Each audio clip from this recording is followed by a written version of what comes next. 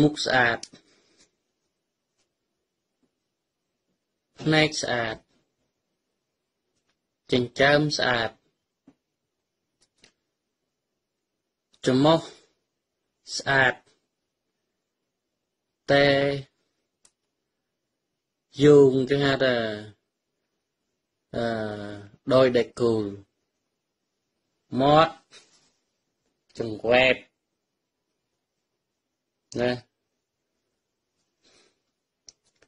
ហើយរួមភ្នែកបាត់រួមភ្នែកខ្លាំងខ្លាយបងប្អូនស្លឹងមើលឃើញចនច័ន្ទលក្ខណាឈ្មោះពីរោះប៉ុន្តែចិត្តខូខូ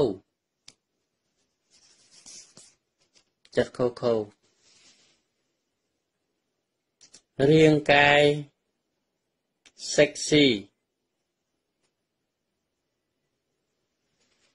អញ្ចឹងសួរថាសមជានារីខ្មែរអត់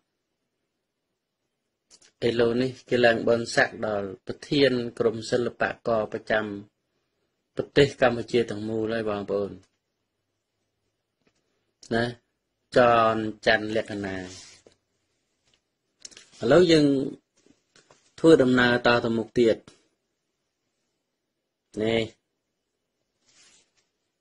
គូស្វាមីថ្មីបានគូស្វាមីថ្មីណាសូមឲ្យមានសេចក្តីសុខជាមួយគ្នាចុះតទៅមុខទៀតអូនេះគេហៅថាចនច័ន្ទលក្ខណាណាចនច័ន្ទលក្ខណាដែលគេបានគេហៅថាគេបាននិយាយគេហៅថាផ្ដឺផ្ដងដល់ឯកឧត្តមហុងលឹមជាតំណាងរាស្ត្ររបស់ប្រទេសអូស្ត្រាលីហើយគេបាននិយាយណាគេបាននិយាយគេហៅថាបុករុកបុកឲ្យរុកទៀតដល់កញ្ញាសុកស្រីមុំហៅថាចន្ទរាទីណានេះចន្ទរាទីហើយចន្ទលក្ខណានេះគេបាននិយាយចេះសូមបងប្អូនអានជាមួយខ្ញុំបាទតាមរយៈការតាមដានរបស់ខ្ញុំចំពោះបណ្ដាញព័ត៌មានក៏ដូចជាទៅលើ Facebook ខ្ញុំពិតជាមានការសោកស្ដាយយ៉ាងខ្លាំងចំពោះកញ្ញាឃុំចន្ទរាទីហៅស្រីមុំណាដែលត្រូវបានជនមានគំនិតទុច្ចរិតនិងគ្មានការទទួលខុសត្រូវបានយកនាងមកលេងសើចដើម្បីបំពេញនៅសេចក្តីសប្បាយដោយអសិលធម៌របស់ខ្លួនក្នុងនាមខ្ញុំជាស្រីហើយខ្ញុំជាស្ត្រីដូចគ្នាខ្ញុំពិតជាមានការឈឺចាប់ណាស់នៅក្នុងករណីនេះនឹងសូមគាំទ្រចំពោះការសម្រេចចិត្តរបស់ប្អូនស្រីដែលបានដាក់ពាក្យបណ្ដឹងទៅតុលាការដើម្បីស្វែងរកយុត្តិធម៌ក្នុងនាមបងជាស្ត្រីម្នាក់និងសិល្បករណា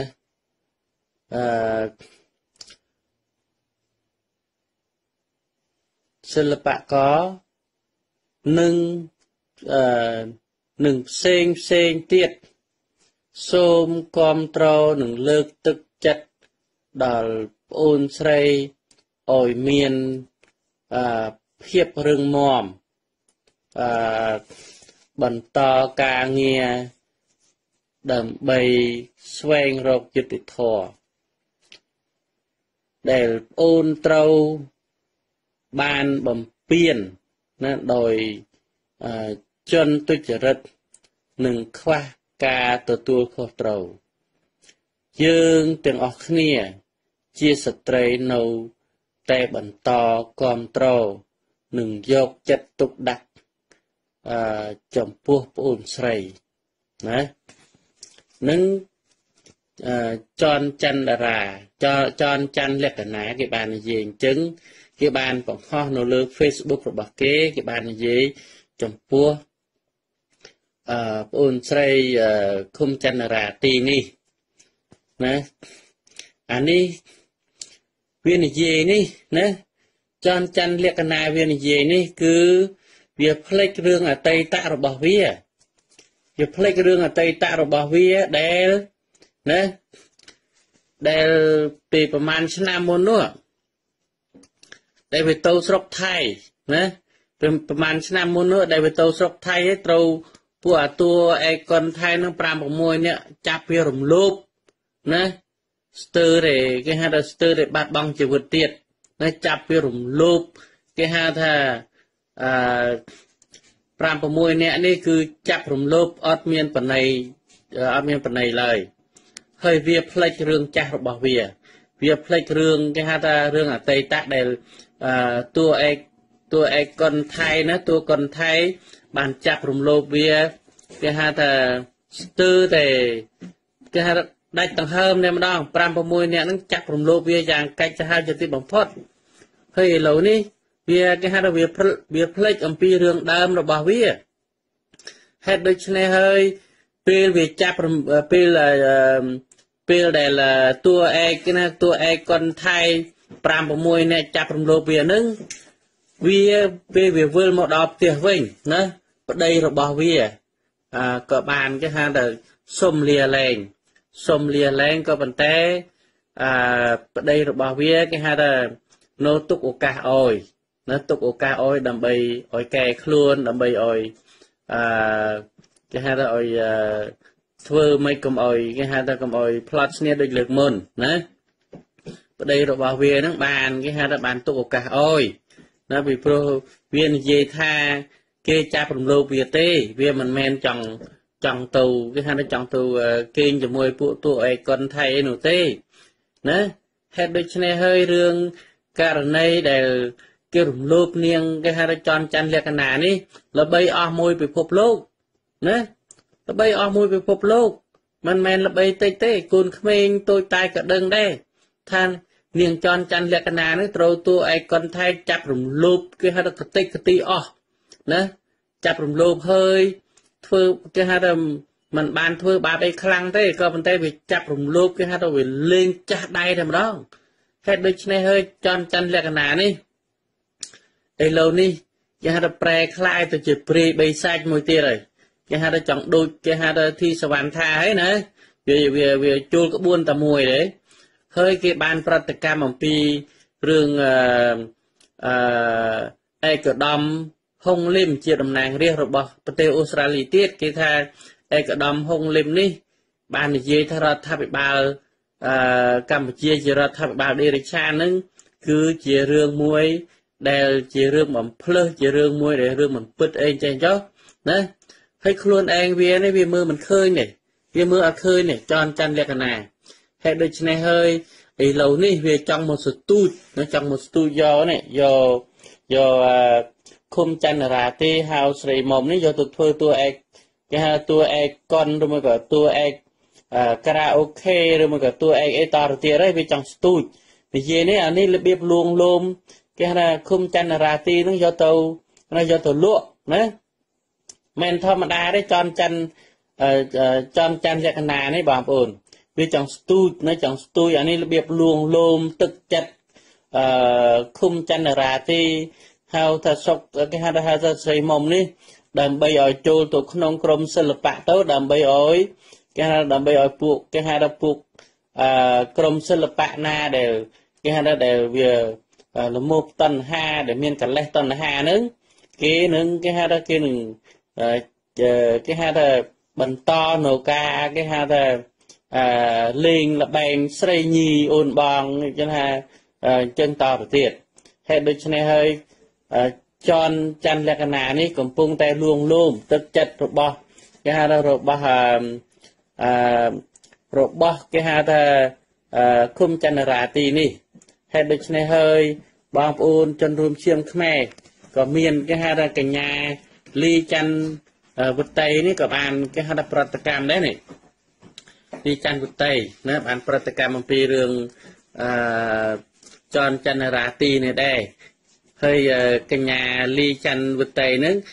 niềng bàn dây thà niềng nhóm ly chăn vật tây xôm có đam tàu bong srei chọn chăn lẹ nà dọc ló cùngลูกได้ขนมเรื่องนโยบายเปิดบองนี่เย่อัดดึงจึงนะถ้าเกิดนี่เย่คือถ้าเปิดบองนี่เย่อัดดึงจึงกับเอาลูกได้ในขนมนโยบายเฮ้ยเตอcái hai là tớ vía bằng hai nhưng phần đi cái thôm tịch rồi mờ tớ vía bằng hai cứ việc bằng hai pi cầm soiในการยอดึงរបស់បងកាន់តែច្បាស់ណាអុយមហាជនសើចចំអកទៅវិញទេបងលៀងគូតខ្លួនឯងសិនទៅណាលៀងគូតខ្លួនឯងសិនចាំបងនិយាយរឿងនេះខ្ញុំmình khất mình khi mình khất bao này gì vì nhiều bài tê bang trâu miên ca do đừng chiêng khmer bang miên ca do đừng chiêng khmer tích tiệt nè đấy pro tôi sẽ nạp bang việc đôi chia cha ta thế nè cha ta thế cha ta thá nữa niềng trong miền này là chừng nâng la cái thư cái thư lư cái thá nữa nè hay đôi này hơi miền cái protocam cho nó hàm pi rừng cái ha là niềng pri bay sai tròn chăn liệt nà nè chừng xưa thật tới niềng liên cả cút luôn anh chưa hơi nâu bờ cái hai là bờ tua ai con thay rùm lốp niềng cái hai là sưng để rọc lâu một tê hạt trắng khơi phong can đâu bay ở mà bị phập lốp hơi là lâu nên niềng cái hai là niềng lư cái hai là lục lư cái hai là tỉnh nhà khum chăn ra ti ní trâu mà cái hai là trâu niềng cái hai là rương ở sâu sray hai cho môi chúng tôi ai cả đam cầm được khai nâng niềng ai nâng một con trâu nô bịa bằng đơn rồi bao khum chăn ra ti nè hay là sray mồm nu bản chân rương niềng ai nó mình toàn liên cái cút luôn anh cái hai là tre phong ở tôi liên cái cút rồi bao kê chân chạm liên cái cút luôn anh tre sơn đó chạm tôi liên cái cút rồi bao kê nè anh ấy cứ chia cầm kho muối để niềng cầm phung để cái hai là chiên chấm hiên đợi tôi tầm rong flow kho hơi niềng tròn chăn liệt nè nè nhưng con này làm niềng anh chừng hơi bảo miên rương ở vây cái lang tao là tiết nhôm nưng bình trình ở xa thiên là nè cái đừng bằng pi rương niềng mọt chẳng vẹt nè niềng này mọt chẳng vẹt mọtนี่คือmọt chẳng vẹt nè bảo chùa bà kèng tham ao anh song sai nè song sai ta bảo xin nà kèng tham ao rùm lụp niềng anh với song sai ta vì cái hai là chu đó cả lợtแต่mà đó ở miền thầm đà đây kèng tham ao nữa nên bảo xin nà mùa America với song sai ta American lụp với hai nữa hay đôi chân này niềng tròn chăn rịa lẹ cái này anh nữa cái hai là không prang to được tiệt tàu không prang đó nè đầm bây ở việc cho cái hai là chiaประเภทnâng hơi bật thiên rồi bọc gồm sân lập bạ có tu tiên của tây Cambodia bộ policeในระบบเดชานได้ผมได้เรียนฉบับตำรวจเอาไว้เกี่ยวกับลูกบานจับเนี่ยใส่เทปวันนี้นั่งสหการีระบบกอดโจกุกปริศาบัต គឺជាទង្វើអសិលធម៌មួយដែលមិនខុសពីរបបប៉ុលពតទេឥឡូវនេះខ្ញុំគ្រាន់តែសូមបញ្ជាក់ប្រាប់បងប្អូនថាលោកហុងលឹមកំពុងតែបង្កើតច្បាប់មួយដើម្បីធ្វើយ៉ាងណាដាក់គ្រួសារហ៊ុនសែនខ្លួនហ៊ុនសែននិងមន្ត្រីនៅក្នុងរបបហ៊ុនសែនដែលអាក្រក់ដែលពុករលួយនោះនៅក្នុងបញ្ជីខ្មៅនៃប្រទេសអូស្ត្រាលីបាទក្នុងនាមលោកហុងលឹមដែលជាតំណាងរាស្ត្រអូស្ត្រាលីកំណើតខ្មែរមួយរូបលោកកំពុងតែស្នើសុំនឹងដាក់ច្បាប់នេះខ្ញុំជឿថាប្រកាសជាអនុវត្តហើយនឹងប្រកាសជាសភាអូស្ត្រាលីអនុម័តនៅពេលអនាគតនេះឥឡូវយើងចាប់ផ្ដើមស៊ើបអង្កេតពីបញ្ហានរណាជាឃាតករដែលនៅពីក្រោយនឹងបានបញ្ជាហើយនឹងបានសម្លាប់លោកឧត្តមបណ្ឌិតកែមលីបាទនៅក្នុងប្រព័ន្ធ Facebook គេចោទថាត្រកូលហ៊ុនគឺជាអ្នកនៅពីក្រោយនៃការបាញ់សម្លាប់នេះដូច្នេះស្របជាមួយពេលនេះខ្ញុំក៏ហ៊ានសន្និដ្ឋានថាពិតជាត្រកូលហ៊ុនបាទជាប់តាក់ទងក្នុងបញ្ហាឃាតកម្មនេះមែនបាទព្រោះម្ចាស់ហាងStar Mart នោះគឺមានភាគហ៊ុនជាមួយនឹងហ៊ុនតូហើយខ្ញុំគ្រាន់តែសូមធ្វើសំណូមពរចំពោះលោកហុងលឹមឲ្យសភាអូស្ត្រាលីមេត្តាស្រាវជ្រាវរកម្ចាស់ក្រុមហ៊ុន Star Mart ប្រសិនបើមាននៅអូស្ត្រាលីម្ចាស់ហាង Star Mart ដែលចូលហ៊ុននៅឯប្រទេសកម្ពុជាត្រូវតែទទួលខុសត្រូវចំពោះមរណភាពនៃលោកកែមលីដែលបានស្លាប់នៅកន្លែងរបស់ខ្លួនមិនមែនត្រូវពេលដែលកើតឃាតកម្មហើយគ្រាន់តែបិទ2-3ថ្ងៃហើយបើកជាធម្មតានោះវិញទេបាទខ្ញុំបានទទួលប្រភពព័ត៌មានជាច្រើនដែលរឿងនេះតាក់ទងនឹងត្រកូលហ៊ុនជាពិសេសហ៊ុនតូបាទខ្ញុំមិនទាន់ហ៊ានសន្និដ្ឋានថារឿងនេះ 100% ទេក៏ប៉ុន្តែសូមបងប្អូនស្ដាប់សំឡេងនិងតាមដានចំពោះអ្វីដែលមាននៅក្នុងសំឡេងនេះហើយខ្ញុំជឿជាក់ថារដ្ឋាភិបាលហ៊ុនសែនប្រសិនបើគ្មានការខុបខិតហើយប្រសិនបើជារដ្ឋាភិបាលមួយដែលយុត្តិធម៌ដែលគោរពលក្ខណៈប្រជាធិបតេយ្យទោះអ្នកនៅពីក្រោយការសម្លាប់លោកកែមលីជានរណាក៏ដោយរដ្ឋាភិបាលហ៊ុនសែនឬរដ្ឋាភិបាលសពថ្ងៃនេះត្រូវមានកាតព្វកិច្ចដើម្បីស្រាវជ្រាវរកប្រភពព័ត៌មានស្រាវជ្រាវរកណាយ៉ាងណាដើម្បីឲ្យដឹងថាតើអ្នកណានៅពីក្រោយការបាញ់សម្លាប់នេះមានបងប្អូនខ្មែរខ្លះបាននិយាយថាវាអាចជនជាតិយួននៅពេលដែលដឹងថាសម្ពាធនយោបាយរបស់ប្រទេសកម្ពុជាជាពិសេសហ៊ុនសែនកំពុងតែប្រព្រឹត្តអំពើអាក្រក់ភ្នាក់ងារយួនអាចធ្វើរឿងនេះដើម្បីឲ្យខ្មែរសម្លាប់ខ្មែរដោយដែលពួកយួនយាមិញបានប្រើប្រាស់រួចហើយក្នុងសម័យប៉ុលពតចំពោះរឿងនេះខ្ញុំក៏យល់ឃើញថាយើងត្រូវតែប្រើពេលវេលាយ៉ាងណាដើម្បីតាមដានព្រោះមានចំណុចខ្លះលោកហ៊ុនសែនអាក្រក់ជាងយួនទៅទៀតដូច្នេះហើយសូមបងប្អូនមេត្តាស្ដាប់នៅសំឡេងព្រះភិក្ខុមួយអង្គនិងប្អូនម្នាក់ដែលបានផ្ញើមកខ្ញុំជិតមួយអាទិត្យហើយបាទក៏ប៉ុន្តែដោយព្រះសង្ឃអង្គនោះបានប្រាប់ខ្ញុំថាកុំទាន់អាលនឹងចុះផ្សាយចាំព្រះអង្គភៀសប្រកាយសិនព្រោះព្រះអង្គជាអតីតអង្គរៈដែលធ្លាប់ទៅរៀននៅស្រុកយួន4ឆ្នាំហើយជាមនុស្សដែលលោកស្គាល់ហ៊ុនតូយ៉ាងច្បាស់ក្រឡែតបាទអ្វីដែលព្រះសង្ឃមានពុទ្ធិកានោះគឺហ៊ុនតូជាអ្នកបង្គាប់បញ្ជាជាអ្នករួមដៃក្នុងការបាញ់សម្លាប់លោកឧត្តមបណ្ឌិតកែមលីខ្ញុំមិនទាន់ហ៊ានសន្និដ្ឋានថារឿងនេះ 100% ទេក៏ប៉ុន្តែប្រសិនបើអាជ្ញាធរប៉ូលីសរបស់ហ៊ុនសែនគ្មានការខុបខិតពុំចូលរួមដៃនៅក្នុងឃាតកម្មនេះទេត្រូវតែប្រើសមត្ថភាពរបស់ខ្លួនស៊ើបអង្កេតបាទ investigate case នេះដើម្បីឲ្យដឹងថាតើអ្នកណានៅពីក្រោយការបាញ់សម្លាប់ឧត្តមបណ្ឌិតកែមលីសូមអស់លោកទាំងអស់ដែលខ្លះជាឧត្តមសេនីយ៍ដែលជាអតីតនិស្សិតចំនួនលោកលន់នល់ដែលខ្ញុំតែងតែនិយាយមេត្តាមើលទឹកភ្នែករបស់ភរិយាលោកឧត្តមបណ្ឌិតកែមលីជាពិសេសម្ដាយរបស់លោកកែមលីដែលសម្រាននៅក្បែរភ្នូរបស់កូនជាទីស្រឡាញ់របស់លោកហើយកូនរបស់លោកឧត្តមបណ្ឌិតកែមលីបានយំសស្រាក់សួរថាទៅថ្ងៃក្រោយប្រសិនបើគេធ្វើយ៉ាងនេះចំពោះរូបលោកចំពោះកូនលោកប្រពន្ធលោកប្តីលោក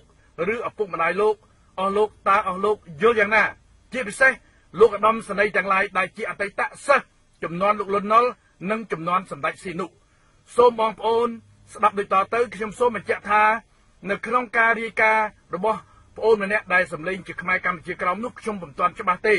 ប៉ុន្តែសម្លេងប្រសងមួយអង្គលោកហ៊ានសន្និដ្ឋានថាអ្នកដែលរួមគំនិតសម្លាប់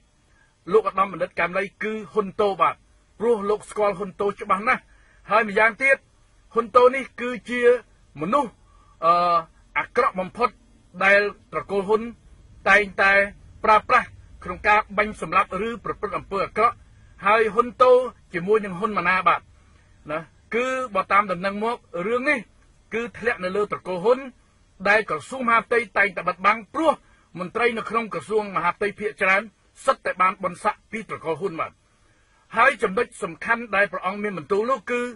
មនុស្ស4នាក់ដែលស៊ីឈ្នួលបាញ់ឲ្យហ៊ុនតូឬសម្លាប់ឲ្យហ៊ុនតូគឺឈ្មោះវរៈ1ឈ្មោះរស្មីហៅចន្ទថា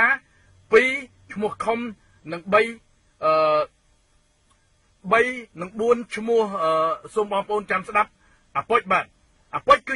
ជាអតីតទាហានខ្មែរក្រហមដែលបាទពូកែខាងបាញ់សម្លាប់រហូតដល់ស៊ីថ្លើមមានស្រុកកំណើតនៅខេត្តស្វាយរៀងក៏ប៉ុន្តែមានឪពុកម្ដាយនៅខេត្តនៅឯបបៃលិនបាទហើយអាពុចនេះក្រោយពេលបាញ់សម្លាប់លោកកែមលីរួចហើយវាមានឡាន570ជីបាទសូមបងប្អូនស្ដាប់ហើយខ្ញុំនឹងបង្ហាញរូបអាពុចហើយនឹងរូបអាខុមដែលព្រះអង្គមួយអង្គនេះលោកចោទថាជាដៃជើងរបស់ហ៊ុនតូហើយអាពុចគឺនៅកងទាហាន9ឆាត់យង911បាទហើយឥឡូវនេះឪពុកម្ដាយវានៅឯបៃលិនសូមបងប្អូនស្ដាប់ដូចតទៅហៅបងថាលតើបាទខ្ញុំឃើញវីដេអូរបស់ឯងគួរឲ្យចាប់អារម្មណ៍ណាថ្ងៃតែដល់ពេលនេះខ្ញុំនឹងចូលរួមទី1ទី2មានប្រភពច្បាស់ការពីមុននឹងប្រហែលជា5នាទីពួកអាកូនប្រុស2នាក់ដែលលោកកែមដីដឹងថាបន្តិចទៀតនឹងមានគេបាញ់សម្រាប់គាត់ឥឡូវក្មួយឯង2នាក់នឹងតើឆ្ងាយពីពូបន្តិចហើយអា2នាក់នឹងវាយកពូនោះដាក់ប្រវល់ចំមកលោកកែមដីហ្មងអញ្ចឹងហើយផតបាននេះឥឡូវអាពួកអា2នេះមកដល់អាមេរិកនៅពងមកណាវាមានវីដេអូឃ្លីបពីឲ្យប៉ុន្តែវាសន្យាថាដល់ពេលលោកបណ្ឌិតកែមលីនឹង100ឆ្នាំបានចេញវីដេអូ100ថ្ងៃបានរួច100ថ្ងៃបានចេញឃ្លីបវីដេអូបាទព័ត៌មាននេះខ្ញុំពុំតាន់យកជាការទេព្រោះក្រោយពេលខ្ញុំស៊ើបរកឈ្មោះនេះក៏បាត់សម្លេងបាទហើយតាក់ទងដល់កូនភ្លោះទាំងពីរកំពុងតែមានបញ្ហាស្មុគស្មាញមួយដែលឮថាក្មេងទាំងពីរនោះនឹងត្រូវត្រឡប់ទៅប្រទេសកម្ពុជាវិញក៏ដូចទៅចូលក្នុងទ្រុងខ្លាបាទខ្ញុំមិនទាន់ហ៊ានសន្និដ្ឋានចំពោះសម្លេងមួយនេះទេព្រោះវានៅក្នុងភាពអាកំបាំងក៏ប៉ុន្តែសូមបងប្អូនស្ដាប់សម្លេងតទៅទៀតបាទនៅពេលដែលគេឮសម្លេងនេះហើយមានមនុស្សម្នាក់បានចុះផ្សាយសម្លេងនេះនៅក្នុង Facebook បាទព័ត៌មាននោះវាពិតហើយរឿងទៅហ៊ុនតូនោះវាច្បាស់វា 100% ដែរមិនចាំទៅលើអីទេបើណែទីពីមកគាត់ដឹងណាគាត់ធ្លាប់ស្គាល់វារឿងចិត្តដិតដែរមិននិយាយចឹងណាកាលពីមុនមកណាឃើញតែរូបឃើញតែរៀងមកគាត់ដឹងដំណើរស្គាល់បាត់ទៅហើយប៉ុន្តែមិនហ៊ាននិយាយបើតែថាបើលឺចេញហើយនិយាយប្រាប់ត្មងទៅអញ្ចឹងហើយវាច្បាស់ហ៊ុនតូវា 100% ទៅហើយបើមានគេឃើញហេតុការណ៍ហ្នឹងប៉ុន្តែគេអត់ហ៊ាននិយាយអញ្ចឹងណាព្រោះអ្នកធ្វើការងារនៅកន្លែងនោះក៏គេស្គាល់ច្រើនដែរគាត់នៅវាគុំយូរណាស់ជាងនេះហើយមិនទៅគុំឥឡូវទេណាពី3ខែទៅហើយបាទតាមសម្ដីនេះប្រហែលជាហ៊ុនតូមិនមែនបាញ់ខ្លួនឯងទេគឺហ៊ុនតូគឺជាអ្នកបញ្ជាព្រោះហាងនោះមានភាគហ៊ុនជាមួយត្រកូលហ៊ុនហើយហាងនោះនៅក្បែរផ្ទះហ៊ុនតូបាទដូច្នេះរដ្ឋាភិបាលអូស្ត្រាលីឬក៏អ្នកស្រីដែលជាភរិយារបស់លោកឧត្តមបណ្ឌិតកែមលីត្រូវតែប្តឹងទៅម្ចាស់ហាងព្រោះម្ចាស់ហាង Star Mart នេះគឺមានភាគហ៊ុននៅឯក្រៅប្រទេសបាទដូច្នេះតាមច្បាប់អន្តរជាតិយើងអាចប្តឹងសងជំងឺចិត្តឬរោគមុខឃាតករតើការបាញ់សម្លាប់នេះមានការខុបខិតរវាងហាងនោះដែរឬទេព្រោះ យើងបានឃើញក្នុងរូបភាពនៅក្នុង Facebook គេបានឃើញលោកបណ្ឌិតកែមលីអង្គុយស្លាប់បាទមិនមែន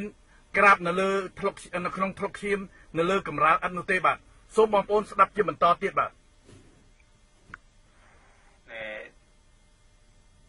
សូមចម្រើនពរណែញាតិញោមទាំងអស់ទូទាំងពិភពលោកតាមតែចិត្តកម្មកើតឡើងរយៈជិតមួយខែនេះតែគាត់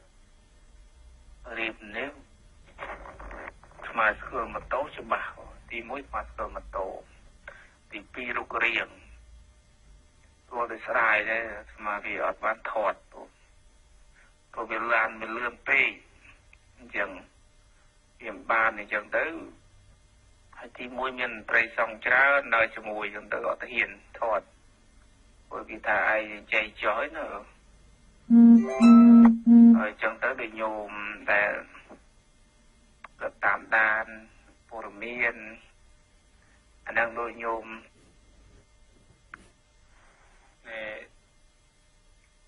សូមចម្រើនពរ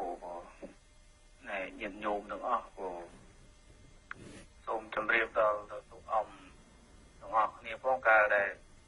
លោកបណ្ឌិតបានក៏ស្លាប់នោះក៏តែជឿក្នុងអាយុកន្លះខែមុនព្រោះអាតូនវាពីដើមវាមិត្តភក្តិរបស់ខ្ញុំណាបាទន័យថាហ៊ុនតូគឺជាមិត្តភក្តិរបស់ប្រទេសគុណដែលនិយាយនេះបាទប៉ុន្តែគាត់ថាវាខកមកប្រាប់វាថាធ្វើស៊ីមនុស្សម្នាក់ហើយតែខ្ញុំមិនបានជឿថាតើពីណាអីមិនឃើញរូបរាងនោះវាច្បាស់ទៅវាហើយណាខ្ញុំឃើញច្បាស់ចូលចរិតវាច្បាស់នោះអត់ទេណាមួយអត់ទេរិះគន់ចំពោះវាអត់ទុកទេព្រោះខ្ញុំមិត្តភក្តិដែលស្មោះស្ម័គ្រជាមួយវាហ៊ានធ្វើស៊ីដែរអញ្ចឹងហើយសារនេះវាច្បាស់ពិតប្រាកដដែរវាមិនបាច់ចាំទៅដល់ថ្ងៃស្អែកទេព្រោះអំប្រុសណានិយាយទៅព្រោះឲ្យសារនេះវាច្បាស់ 100% ហ៊ានធានាដាក់អាយុព្រះអង្គហ៊ានដាក់ធានាដាក់អាយុជីវិតទៅទៀតព្រោះព្រះអង្គចោទថាអ្នកដែលនៅពីក្រោយការបាញ់សម្លាប់លោកឧត្តមបណ្ឌិតកែមលីនោះគឺជាហ៊ុនតូបាទហើយនៅក្នុងនោះគឺមានកូនចៅហ៊ុនតូ2នាក់គឺអាពុចនិងអាខុំបាទហើយអាពុចជាទាហាននៅកងលេខ911បងប្អូនអាខុំហើយនៅពេលក្រោយពីលោកឧត្តមបណ្ឌិតកែមលីស្លាប់វាបានជិះឡាន507បាទនេះជារូបភាពអាខុំហើយនឹងអាពុចបាទ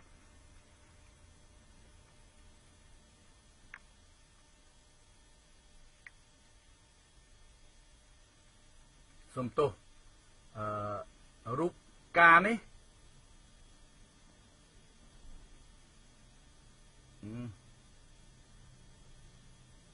រូបមួយនេះគឺ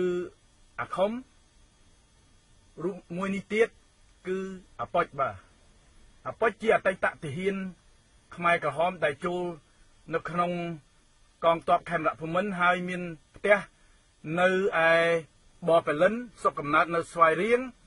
2នាក់ទៀតនៅព្រៃវែងបាទគឺជាដៃជើងរបស់ហ៊ុនតូដូច្នេះខ្ញុំនឹងផុសរូបអាខុំនិងអាតូនៅក្នុង Facebook របស់ខ្ញុំសូមបងប្អូនបើមើលមិនច្បាស់បងប្អូនអាចឃើញរូបនេះបាទហើយម្យ៉ាងទៀតដើម្បីបញ្ជាក់ការពិតថាតើរឿងនេះនឹងតាក់ទងហ៊ុនតូមែនដែរឬអត់សូមបងប្អូនស្ដាប់សំឡេងនេះបន្តិចដោយពេលវេលាខ្លីបាទ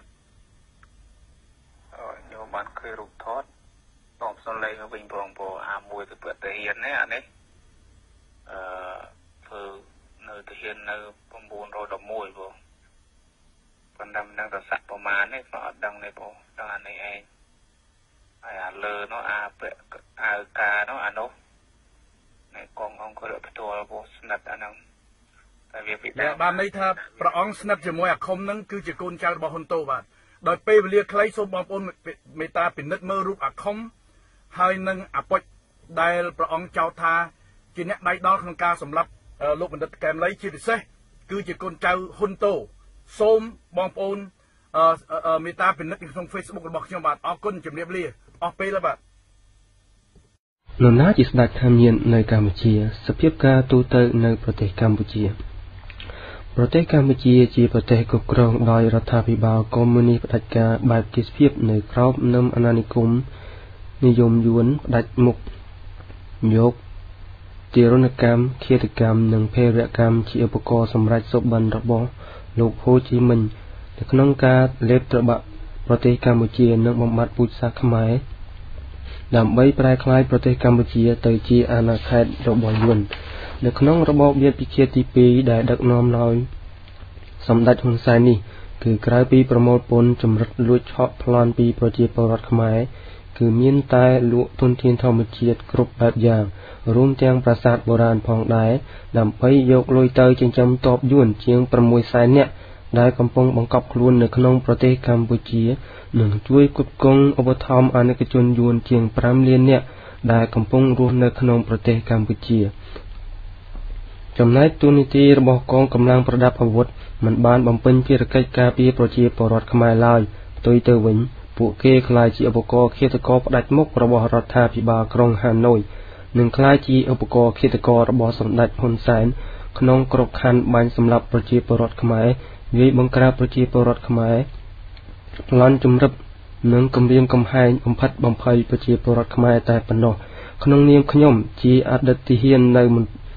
មន្ទីររថក្រោះនៅក្នុងកងពល70ក្រោយមកត្រូវបានសម្ដេចហ៊ុនសែនបញ្ជូនខ្ញុំជាក្រុមអត្តឃាតពិសេសហៅក្រុមអាវខ្មៅឲ្យធ្វើការជាមួយពួកក្រុមឃាតករយួនខ្ញុំតែងតែនឹកខ្លោចសារក្នុងចិត្តជាខ្លាំងតែក្នុងទូនាទីជាកងកម្លាំងប្រដាប់អាវុធមិនបានការពារប្រជាពលរដ្ឋខ្មែរទេគឺការពារតែអាណិកជនយួននិងក្រុមបងធំបងតូចចៅ500តែប៉ុណ្ណោះព្រោះពួកគេរកលុយឲ្យបាក់ក្រៅពីនេះគឺមានតែបាញ់សម្លាប់អង្គរៈគ្នាឯងបាញ់សម្លាប់សកម្មជនបកប្រឆាំងឬអ្នកក្បត់បកប្រជាជនកម្ពុជាព្រមទាំងបាញ់សម្លាប់ក្រុមបងធំបងតូចក្រុមចៅ500ដើម្បីបំបិតមាត់បំបិតផោះតាំងទៅតាមបញ្ជារបស់សម្ដេចអគ្គមហាសេនាបតីតេជោហ៊ុនសែនតែប៉ុណ្ណោះក្រៅពីនេះពួកខ្ញុំមានទួនាទីការពារសេដ្ឋីធម្មយាននៅប្រទេសកម្ពុជាដូចជាលោកអុកញ៉ាម៉ុងរទ្ធីលោកអុកញ៉ាថេងប៊ុនម៉ាលោកអុកញ៉ាហ៊ុនតូលោកអុកញ៉ាគិតម៉េងនិងលោកអុកញ៉ាលីយ៉ុងផាត់ឡាព្រមទាំងការពារក្រុមថកែរីរងនិងឈ្មួញធម្មយានធម្មតាករណីបាញ់បំបិតមាត់គឺលើកលែងតែពួកគេក្បត់បកប្រជាជនកម្ពុជាយុទ្ធសាស្ត្រត្រីកោណគឺគ្រាន់តែជាសម្បកខាងក្រៅនៃគោលនយោបាយរបស់បកប្រជាជនកម្ពុជាតែប៉ុណ្ណោះសម្រាប់បោកប្រាស់និងបំភាន់ភ្នែកអន្តរជាតិតែប៉ុណ្ណោះតែយុទ្ធសាស្ត្រពិតប្រាកដរបស់គណៈបកប្រជាជនកម្ពុជាគឺពុករលួយគ្រឿងញៀនឃាតកម្មចោរកម្មនិងជំនុំញងឹតហៅថារបបម៉ាហ្វីយ៉ាដែលជាប្រភពចំណូលដ៏ធំបំផុតសម្រាប់រកលុយចិញ្ចឹមបកប្រជាជនកម្ពុជាចិញ្ចឹមកងទ័ពយួនជាង 500,000 នាក់ដែលបង្កប់ខ្លួនជាជនស៊ីវិលនៅក្នុងប្រទេសកម្ពុជានិងជួយផ្គត់ផ្គង់ឧបត្ថម្ភអាណិកជនយួនជាង 5 លាននាក់នៅក្នុងប្រទេសកម្ពុជាតែប៉ុណ្ណោះតើនរណាគឺជាស្ដេចធម្មយានដ៏ធំបំផុតនៅប្រទេសកម្ពុជាតើហេតុអ្វីបានជាមេដឹកនាំរដ្ឋាភិបាលប្រព្រឹត្តអំពើទុច្ចរិតយ៉ាងដូចនេះ1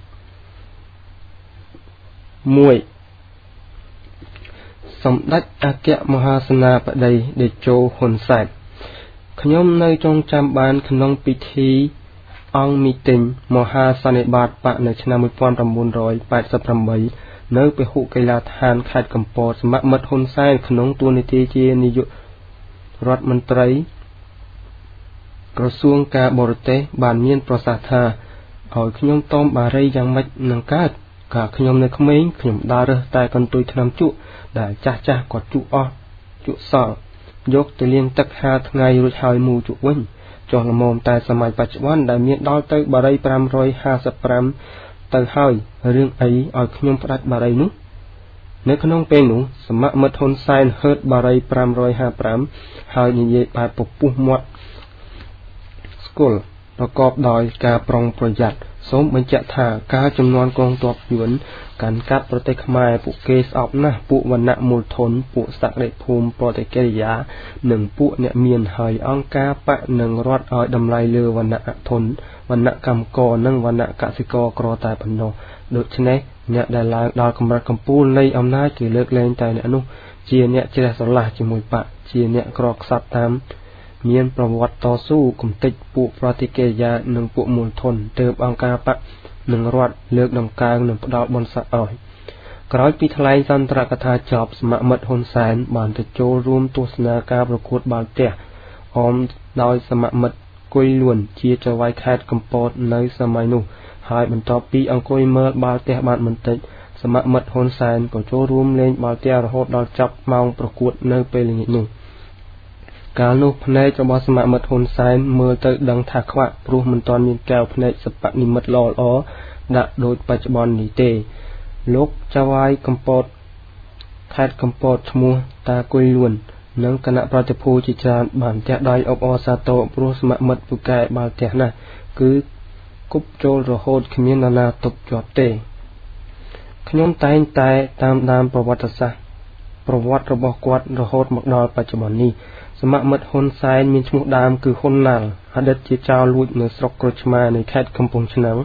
មានកម្រិតវប្បធម៌រៀនថ្នាក់ទី4នៃវិទ្យាល័យព្រះសីហនុខេត្តកំពង់ចាមសមាមិត្តហ៊ុនសែនរស់នៅក្នុងគ្រួសារកសិករក្រីក្រដែលមានជីវភាពខ្សត់ខ្សោយរកព្រឹកខ្វះល្ងាចនៅពេលដែលគាត់ស្ថិតនៅក្នុងវ័យជំទង់ឪពុករបស់គាត់ឈ្មោះហ៊ុននាងគឺជាចៅលួចគោនៅស្រុកក្រូចឆ្មាខេត្តកំពង់ចាមហើយក្រៅពីមុខរបរលួចគោហ៊ុននាងចូលចិត្តផឹកស្រាប្រមឹកនិងលេងអប៉ោងជាមួយខ្លារបស់គាត់ឈ្មោះលោកនុនង៉ែតហើយពេលខ្លះចាញ់អស់គាត់តែងតែលួចលុយពីអ្នកស្រីឌីប៉ុកជាប្រពន្ធរបស់ហ៊ុននាងនិងលក់នំអាកោតាមសម្រាប់ផ្ទះក្នុងភូមិនៅពេលដែលហ៊ុននាងលួចលុយទៅលេងអប៉ោអស់ធ្វើឲ្យអ្នកស្រីឌីប៉ុកអត់លុយទិញអង្គរឲ្យកូនស៊ីជាហេតុធ្វើឲ្យហ៊ុនសែនហ៊ុនណាល់តែងតែទៅលួចអង្គរឬមន់អ្នកស្រុកសូម្បីតែពួកគាត់ដែលមាននុនង៉ែតនិងហ៊ុននាងចាស់ទៅហើយក៏នៅតែយកស្រីក្មេងទៅដេកនៅក្នុងកុដិរបស់សម្ដេចសង្ឃនុនង៉ែតដែរសម្ដេចសង្ឃនុនង៉ែតព្រះអង្គចូលចិត្តតែឆាន់ស្រីក្មេងៗខុសពីសម្ដេចសង្ឃទេពវង្សដែលចូលចិត្តតែឆាន់ស្រាហានីស៊ីនិងសូត្រធម៌7មករាតែប៉ុណ្ណោះលោកតេងសាវង្សអតីតជាប្រធានអាជ្ញាធរគ្រឿងញៀនបានមានប្រសាសន៍ថាសម្ដេចសង្ឃរាជទេពវង្សចូលចិត្តឆាន់ស្រាហានីស៊ីណាស់សូម្បីតែនៅលើយន្តហោះក៏ព្រះអង្គឆាន់មួយក្រេតគ្រាន់នឹងកម្ដៅពោះដែរព្រះអង្គយល់ច្បាស់ទាំងធម៌ព្រះពុទ្ធនិងយល់ដឹងអំពីលទ្ធិកុម្មុយនីសច្បាស់ខ្លាំងណាស់អាវ៉ានៅស្រុកក្រូចឆ្មាធ្លាប់ជាដៃគូចៅលួចជាមួយហ៊ុនណាល់មានប្រសាសន៍ថាក្នុងចំណោមក្រុមចៅលួចទាំងអស់នៅស្រុកក្រូចឆ្មា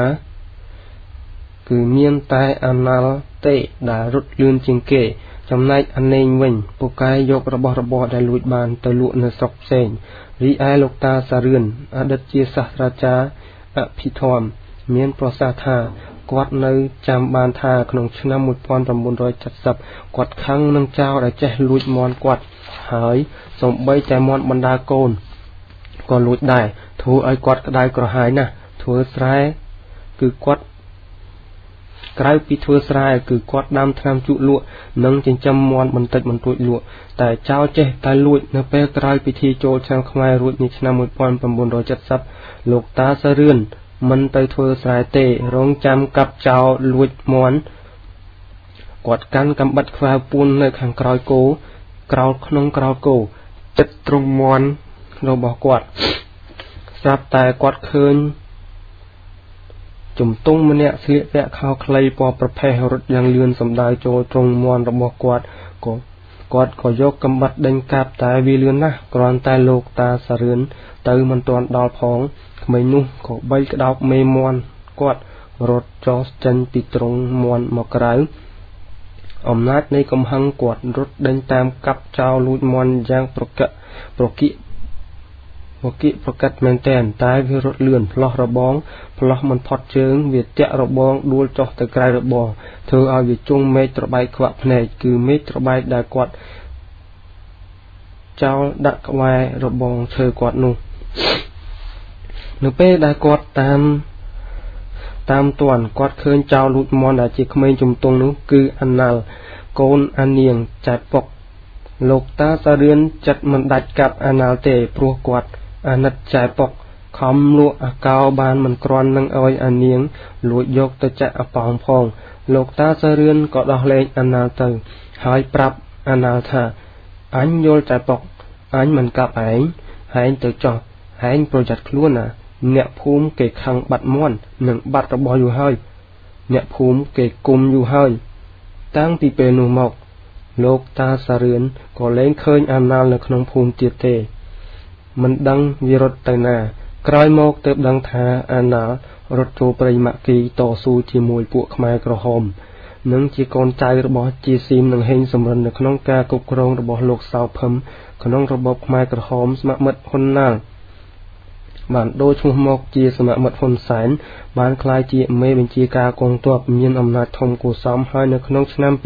2011សម្ដេចហ៊ុនសែនបានមានប្រសាសន៍ថានៅក្នុងរបបខ្មែរក្រហមនៅខាងកើតទន្លេមេគង្គគឺខ្ញុំកាន់តែទាំងអស់នឹងកុំច្រឡំជាមួយហ៊ុនសែនឲ្យសោះនៅពេលដែលឃើញសម្ដេចហ៊ុនសែនសម្លាប់ប្រជាជនខ្មែរតាមអំពើចាត់ឆ្នាំ1997 1998ជាពិសេសសម្លាប់បង្ក្រាបវងបាតុកម្មដែលគាំទ្របកប្រឆាំងនៅខែកញ្ញា1998លោកតាសរឿនមានវិបដិសារីជាខ្លាំងលោកតាបានមានប្រសាសន៍ថាបើសិនជាគាត់កាប់អាណាល់ចោលនៅពេលនោះប្រហែលជាប្រជាពលរដ្ឋខ្មែរមិនរងទុក្ខទោសវេទនាយ៉ាងនេះទេនេះជាកំហុសរបស់គាត់កាលពីឆ្នាំ1970សូមបញ្ជាក់ថាក្រោយពីឆ្នាំ1998សម្ដេចហ៊ុនសែនបានជេរប្រមាថសម្ដេចនរោត្តមសីហនុជាខ្លាំងម្ដាយរបស់គាត់ឈ្មោះលោកយាយឌីប៉ុកក៏តែងតែមកខាត់សម្ដេចហ៊ុនសែនជាញឹកញាប់ដោយមានប្រសាសន៍សូមកូនកុំជេរស្ដេចអីស្ដេចជាអ្នកមានបុណ្យប្រយ័ត្នបាបណាកូននៅពេលនោះសម្ដេចហ៊ុនសែនកំពុងកពុលមុខខ្លាំងដោយសារតែអ្នកនយោបាយគ្រប់រូបគ្រប់បកបង្រួមគ្នាធ្វើបាតកម្មតវ៉ាប្រឆាំងពីលទ្ធផលនៃការបោះឆ្នោតដែលចេញដោយកោជបពេលនោះម្ដាយគាត់ឈ្មោះលោកយាយឌីប៉ុកក៏មកចាប់ដៃនិងអង្វរសម្ដេចហ៊ុនសែនដដែលដោយរំលឹកគាត់មិនអោយជេរប្រមាថសម្ដេចសីហនុធ្វើឲ្យសម្ដេចហ៊ុនសែនខឹងសម្បាយ៉ាងខ្លាំងក៏ស្រែកគំហុកដាក់ម្ដាយរបស់គាត់ខ្លាំងថាម៉ែឯងកុំចេះកុំមកខ្វល់រឿងខ្ញុំជេរអាស្ដេចលើកើនោះស្រេចតែខ្ញុំរួចក៏ប្រលេះដៃម្ដាយគាត់រុញចេញធ្វើឲ្យម្ដាយគាត់ដួលផ្ងាក្រោយប្រេះរលាស្លាប់មួយរំពេចសម្ដេចហ៊ុនសែនមានវិបដិសារីយ៉ាងខ្លាំងហើយយកសាកសពម្ដាយទៅបញ្ចុះនៅវត្តអង្គរបូរីដោយសាងចេតិយធំជាងផ្ទះមនុស្សនៅទៀតគាត់តែងតែគិតពីអតីតកាលដែលម្ដាយគាត់ដើរលក់នំអាកោតាមសញ្ញាផ្ទះយ៉ាងលំបាកវេទនាយកលុយទិញអង្គឲ្យកូនស៊ីចំណែកឪពុករបស់គាត់ឈ្មោះហ៊ុននាងចេះតែលួចលុយម្ដាយគាត់ទៅលេងអាប៉ោងនិងផឹកស្រាជាមួយនុនង៉ែតនៅពេលដែលម្ដាយសម្ដេចហ៊ុនសែនទើបតែចែកឋានទៅឪពុករបស់ហ៊ុននាងចេះតែគេចចេញពីផ្ទះទៅនៅជាមួយសម្ដេចសង្ឃនុនង៉ែតដើម្បីលួចដេកជាមួយស្រីក្មេងមិនតែប៉ុណ្ណោះបានសុំសម្ដេចហ៊ុនសែនរៀបចំពិធីសែនព្រេនជាមួយនឹងស្រីក្មេងនោះធ្វើឲ្យសម្ដេចហ៊ុនសែនខឹងយ៉ាងខ្លាំងហើយក៏សម្លុតឪពុកគាត់ថាហែងធ្វើបាបម៉ែប៉ុណ្ណឹងហែងមិនអស់ចិត្តទៀតម៉ែងាប់ខ្មោចមិនទាន់ទាំងរលួយផងហែងចង់យកស្រីក្មេងអញមិនឲ្យហែងយកឡើយហែងហ៊ានយកអញបាញ់ចោលចង់ដឹងសាកមើលនៅពេលនោះហ៊ុននាងក៏ភ័យខ្លាចសម្ដេចហ៊ុនសែនមិនហ៊ានដេកជាមួយស្រីក្មេងទៀតឡើយជាហេតុផ្ដល់ឱកាសឲ្យអ្នកស្រីចឹងសុភាពហៅយាយភូមានឱកាសចូលគៀកលោកតាហ៊ុននាងនៅវត្តបទុមរហូតដល់តែដេករួមរយៈជាមួយគ្នាជាញឹកញាប់នៅពេលដែលសម្ដេចហ៊ុនសែនបាត់ខឹងនឹងឪពុកគាត់លោកហ៊ុននាងដែលបានលងស្នេហ៍យ៉ាងជ្រៅជាមួយអ្នកស្រីចឹងសុភាពហៅយាយភូក៏តែងតែប្រាប់ហ៊ុនសែនឲ្យជួយជ្រោមជ្រែងយាយភូសម្ដេចហ៊ុនសែនដែលជាកូនកតញ្ញូតែធ្វើតាមបណ្ដាំឪពុករបស់គាត់ដោយគាត់ជួយសម្រួលមុខចំនួនសពបែបយ៉ាងរបស់យាយភូដោយសារតែគុណបារមីបរិជ្ជលឹងរបស់ហ៊ុននាងជាហេតុធ្វើឲ្យអ្នកស្រីចឹងសុភាពហៅយាយភូទទួលបានជោគជ័យក្នុងមុខចំនួនកាប់ឈើខុសច្បាប់របស់គាត់ដោយសារតែសម្ដេចហ៊ុនសែនយកយល់ដល់ឪពុករបស់គាត់អ្នកស្រីចឹងសុភាពហៅយាយភូបានក្លាយជាសេដ្ឋីនៅស្រុកខ្មែរគ្រប់គ្រងក្រុមហ៊ុន PP Max តែជាក្រុមហ៊ុនមានអំណាចមួយនៅក្នុងប្រទេសកម្ពុជាតាមរយៈសម្បទានព្រៃនិងសម្បទានដីសេដ្ឋកិច្ចក្រុមហ៊ុន PP មិចគ្រប់គ្រងទឹកដី 7.4% នៃដីសរុបរបស់ប្រទេសកម្ពុជាសូមបញ្ជាក់ថាយាយភូមានប្តីរួចហើយឈ្មោះឡៅមេងខិតតែដើម្បីសម្រេចជោគជ័យក្នុងមុខជំនួញរបស់គាត់យាយភូសុខចិត្តផាត់ប្តីទៅដេកកំដរលោកហ៊ុននាងរហូតតតែហ៊ុននាងធ្លាក់ខ្លួនឈឺរិចលឹងប្រាការលេងកើតទើបយាយភូចាប់ដើមត្រឡប់មកដេកជាមួយប្តីរបស់គាត់វិញឆ្នាំ 1978 សមាមិត្តហ៊ុនសែនត្រូវបានរដ្ឋាភិបាលក្រុងហាណូយតម្រូវឲ្យគាត់យកសមាមិត្តវៀងទីទើហៅសាមហៀងធ្វើជាប្រពន្ធស្របច្បាប់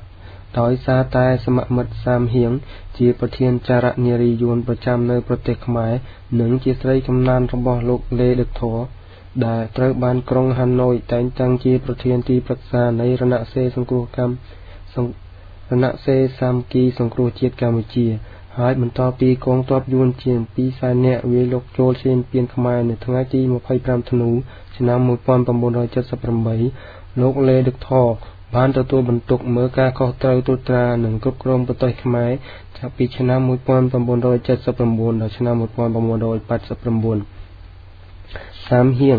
ដែលជាស្រីកំណានរបស់លេដឹកធរមានស្នេហាដូចលាក់បានកូនមួយហើយត្រូវបានថ្នាក់លើតម្រូវឲ្យធ្វើជាប្រពន្ធសមាមិត្តហ៊ុនសែន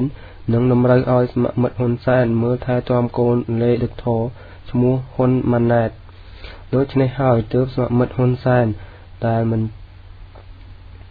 មិនជាក្មេងចំនួនទី1ឬចំនួនទី2អ្វីទេតែត្រូវបានតែងតាំងបនស័ក្តិជារដ្ឋមន្ត្រីក្រសួងការបរទេសឆ្នាំ 1979 ក្រោយមកត្រូវបានតែងតាំងជានាយករដ្ឋមន្ត្រីនៅឆ្នាំ 1989 នៃសម័យរដ្ឋកម្ពុជារហូតមកដល់បច្ចុប្បន្ននៅពេលដែលលោកលេដឹកធរនៅរស់មានតួនាទីត្រួតត្រាមើលការខុសត្រូវនៅលើប្រទេសកម្ពុជាក្នុងនាមជាអ្នកតំណាងឲ្យប្រទេសវៀតណាមត្រួតត្រាលើដែនសមន្តរដ្ឋរបស់ខ្លួនសមាមិត្តហ៊ុនសែនតែងតែខ្លាចអំណាចរបស់លេដឹកធរហើយមិនហ៊ានប៉ះពាល់សមាមិត្តសាមហៀងហៅប៊ុនរ៉ានីទេហើយសមាមិត្តហ៊ុនសែនតែងតែទុកឱកាសឲ្យលោកលេដឹកធរនិងសមាមិត្តសាមហៀងបន្តស្នេហាលួចលាក់ជាមួយគ្នាលើកលែងតែករណីសមាមិត្តប៊ុនរ៉ានីស្រែកឃ្លានខ្លាំងទើបសមាមិត្តហ៊ុនសែនហ៊ានមករួមដំណេកខ្សែសន្តិវៈជាមួយសមាមិត្តប៊ុនរ៉ានីពីបីដូចជាឆ្មាលួចស៊ីត្រីអាំងដូច្នោះសមាមិត្តហ៊ុនសែនសុកចិត្តដេកជាមួយអ្នកស្រីចម្រៀងឈ្មោះហឹមស៊ីវនរហូតដល់បានកូនមួយកូនស្រីនោះមានឈ្មោះថាហ៊ុនម៉ាលីនៅពេលនោះវៀតណាមបានយកលេសថាហ៊ុនសែនខុសសីលធម៌បដិវត្តមានប្រពន្ធលួចលាក់ដូច្នេះហ៊ុនសែនក៏បានយកអង្គរៈរបស់ខ្លួនរៀបការជាមួយនាងហឹមស៊ីវនហើយទីបំផុតហ៊ុនសែនត្រូវបានលោកលេដឹកធរជួយសម្រួលឲ្យបានតម្រូវឲ្យហ៊ុនសែនចុះសន្ធិសញ្ញាលុបបំបាត់ព្រំដែនជាតិជាមួយលោកងវៀងកូថាត់នៅថ្ងៃទី 27 ខែធ្នូឆ្នាំ 1985 បើតាមប្រសាសន៍របស់លោកកែបសារឿនអតីតប្រធានប៉ូលីសខ្លាហោះមានប្រសាសន៍នៅឆ្នាំ 2005 ថាហ៊ុនសែនតែងតែខ្លាចនិងគោរពលោកជំទាវ ប៊ុនរ៉ានីខ្លាំងណាស់ប៉ុន្តែបន្ទាប់ពីលេដឹកធរបានស្លាប់ឆ្នាំ 1990 ហ៊ុនសែនក៏ចាប់ហ៊ានតាក់ទងជាមួយនឹងកូនស្រីរបស់ខ្លួនឈ្មោះហ៊ុនម៉ាលីនៅជាមួយអ្នកស្រីហឹមស៊ីវននៅពេលដែលហ៊ុនម៉ាលីបានទេទូរស័ព្ទទៅប្រាប់ហ៊ុនសែនថាអ្នកម៉ាក់វាយកូននៅឆ្នាំ 1991 ធ្វើឲ្យហ៊ុនសែនខឹងយ៉ាងខ្លាំងណាស់ហើយក៏ឲ្យអង្គរៈដឹកទៅផ្ទះរបស់ហឹមស៊ីវននៅក្បែរផ្សារមនអាំងទូលគោកចិត្តរារទេសភ្លើងទាំងផឹកស្រាហានេស៊ីបណ្ដានៅពេលទៅដល់ផ្ទះហឹមស៊ីវនគ្រាន់តែហឹមស៊ីវនបើកទ្វារហ៊ុនសែនក៏ទាញដបស្រាហានេស៊ីវាយក្បាលហឹមស៊ីវនបែកឈាមហូរស្រោចពេញមុខចំណែកប្តីរបស់ហឹមស៊ីវនឈរញ័រដោយកូនសត្វរួចសម្ដេចហ៊ុនសែនដៀលថាថ្ងៃហ៊ានវាយកូនស្រីអញផងហើយសម្ដេចហ៊ុនសែនក៏យកកូនស្រីរបស់ខ្លួនឈ្មោះហ៊ុនម៉ាលីយកមកចិញ្ចឹមវិញតែដោយសារខ្លាចប៊ុនរ៉ានីក៏ឧបកិច្ចថាជាកូនចិញ្ចឹមសម្ដេចហ៊ុនសែនបានយកកូនស្រីរបស់ខ្លួនឈ្មោះហ៊ុនម៉ាលីមកចិញ្ចឹមនៅផ្ទះរបស់ខ្លួនរហូតដល់ធំពេញវ័យក្រមុំទើបសម្ដេចហ៊ុនសែនរៀបចំទុកដាក់រៀបការឲ្យហ៊ុនម៉ាលីជាមួយនឹងលោកសុកវុធីជាកូនប្រុសរបស់លោកសុកអានជាប្រធានទីស្តីការរដ្ឋមន្ត្រី លោកកែបសារឿនអតីតប្រធានប៉ូលីសខ្លាហោះបានមានប្រសាសន៍បន្តទៀតថាលោកជំទាវប៊ុនរ៉ានីមិនមែនជាមនុស្សធម្មតាទេចេះសិល្បៈក្បាច់គុនតាំងពីយូដូស៊ីបដូគឺប្រុសចំនួន 2-3 នាក់ចូលទៅលោកជំទាវបោកដួលទាំងអស់គ្មានសល់មួយទេពេលសម្ដេចហ៊ុនសែនមិននៅផ្ទះឬចុះបេសកកម្មលោកជំទាវប៊ុនរ៉ានីបានទេទូរស័ព្ទនិមន្តហៅព្រះតេជគុណព្រះនាមអង្គលឹមហេងជាសង្គ្រាចវត្តចំពោះឯកមករៀនធម៌នៅក្នុងបន្ទប់ជាមួយគ្នាហើយបើកឆាកប្រយុទ្ធលើក្រែរុំសេចខ្សែសន្តិវៈជាមួយគ្នារហូតដល់ព្រះតេជគុណអង្គលឹមហេងទន់ជង្គង់ដើរលេងរួចទើបលោកជំទាវប៊ុនរ៉ានីបញ្ជាឲ្យអង្គរៈដឹកព្រះតេជគុណអង្គលឹមហេងទៅវត្តចំពោះឯកវិញចំណែកលោកមុកប៊ុនឈៀងវិញជាមន្ត្រីប៉ូលីសនៅនាយកដ្ឋានបង្ក្រាបការជួញដូរមនុស្សនិងការពារអនិច្ចជនបានមានប្រសាសន៍ថានៅពេលដែលសម្ដេចហ៊ុនសែនរវល់នឹងសម្ពោធព្រហ្មចារីស្រីក្រមុំជារៀងរាល់ថ្ងៃសិលលោកជំទាវប៊ុនរ៉ានីក៏តែងហៅប្រធានអង្គរៈរបស់ខ្លួនឈ្មោះចៅតលមករួមរយៈកំសាន្តលេងដែរហើយជួនកាលជំទាវប៊ុនរ៉ានីក៏ឲ្យអង្គរៈបើកឡានដឹកជំទាវទៅកាន់វត្តចំពោះឯកដើម្បីឲ្យលោកសង្ឃរាជព្រះនាមអង្គលឹមហេងប្រោះទឹកអមរិតឲ្យលោកជំទាវនឹងរួមស្នេហ៍យ៉ាងសប្បាយស្កប់ស្កល់ជាមួយគ្នាព្រះតេជគុណព្រះនាមអង្គលឹមហេងគឺគ្រាន់តែជាសង្គ្រាចវត្តចំពោះឯកហេតុអ្វីក៏មានលុយច្រើនម្លេះមានសុទ្ធតែឡានឡងគ្រីសឺមានទាំងអង្គរៈយាមការពារទៀតផងចំណែកលោកសំវិចិត្រជាអតីតថកែសាងនិងជាមិត្តភក្តិលោកហ៊ុនតូបានមានប្រសាសន៍ថាជារៀងរាល់ថ្ងៃសិលហ៊ុនសែនតែងតែយកស្រីក្រមុំព្រហ្មចារី2នាក់មកដុតធូបថ្វាយអាសនៈរបស់ខ្លួនរួចហើយហ៊ុនសែនក៏ចាប់ផ្ដើមសម្ពោធព្រហ្មចារីរបស់ស្រីក្រមុំទាំងពីរនៅឆ្នាំ1998នេះដែរសមមិត្តសម្ដេចហ៊ុនសែនតែងតែទៅលួច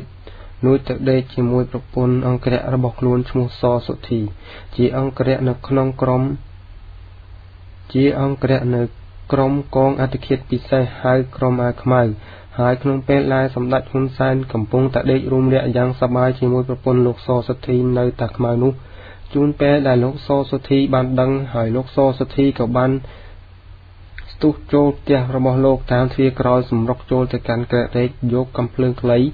របស់លោកបាញ់ចំពោះរបស់ហ៊ុនសែនមួយគ្រាប់តែត្រូវបានអង្គរៈសម្ដេចហ៊ុនសែនបាញ់លោកសសុធីជាចានគ្រាប់ស្លាប់មួយរំពេចពួកអង្គរៈថាការពារសម្ដេចហ៊ុនសែនក៏បានដឹកសម្ដេចទៅកាន់មន្ទីរពេទ្យកាឡម៉ែតទាំងយប់ដើម្បីវះកាត់យកគ្រាប់កាំភ្លើងចេញក្នុងពេលដែលកំពុងវះកាត់យកគ្រាប់កាំភ្លើងចេញនោះទាំងយប់សម្ដេចហ៊ុនសែនបានដាក់បញ្ជាឲ្យទូរទស្សន៍វិទ្យុនិងកាសែតទស្សនាវដ្តីទាំងអស់ផ្សព្វផ្សាយថាសម្ដេចហ៊ុនសែនកំពុងវះពោះវៀនដុសខ្នែកនៅមន្ទីរពេទ្យកាឡម៉ែតទាំងយប់ខ្ញុំមិននិយាយទេអំពីរឿងឃាតកម្មនិងភេរវកម្មទេព្រោះអត្ថបទរបស់ខ្ញុំនេះមានទំហំ